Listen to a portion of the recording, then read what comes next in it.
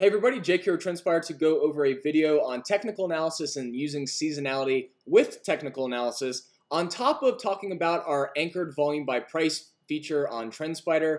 So, everybody's got the volume profile or the anchored volume by price. Now, what's really interesting about TrendSpider's volume by price is the ability to localize where you want to start your volume distribution. So, in this case, on TrendSpider, you're able to move this volume by price start date, whether you want to start it from this point here. You can see here, since this low in January 2019, there is a ton of volume really aggregating at this area, which created a bounce for price or a base for price to move off into the later parts of the summer months. Now, what we can do here is we can actually see the volume distribution since this symmetrical triangle started. And what I'm doing here is I'm anchoring it from this March 2017 capitulation point, because this is the actual candle that we start measuring the volume profile from. So as you can see here, the volume profile or the volume distribution within this symmetrical triangle, most of the volume is holding right at this volume shelf here is what we like to call it.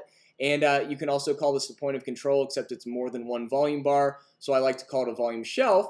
And we can see here that the price has opened and closed, possibly, we still have a few days left in August, above this symmetrical triangle resistance. And you can see here, looking at the seasonality, since 2014, 80% of all Septembers have closed green. So not only do we have a bullish breakout here on the symmetrical triangle, but we're also going into a very seasonally bullish part of the year. Even October and November do have more seasonally bullish action than, let's say, July and August, which we saw here. So definitely something to use complementing your technical analysis with seasonality, and definitely an interesting seasonal trend going into September, with 80% of September's really being green on the month since 2014. Hopefully this video helped, and everyone have a great rest of the day.